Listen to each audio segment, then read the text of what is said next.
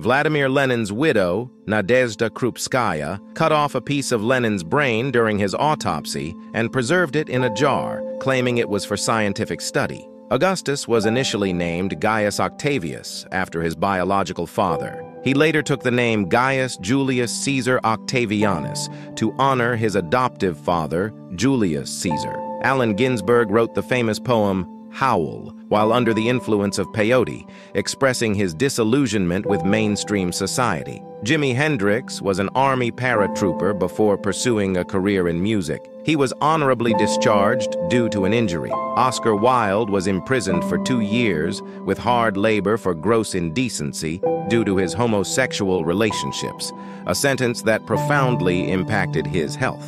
Remember to like and subscribe for more intriguing tales.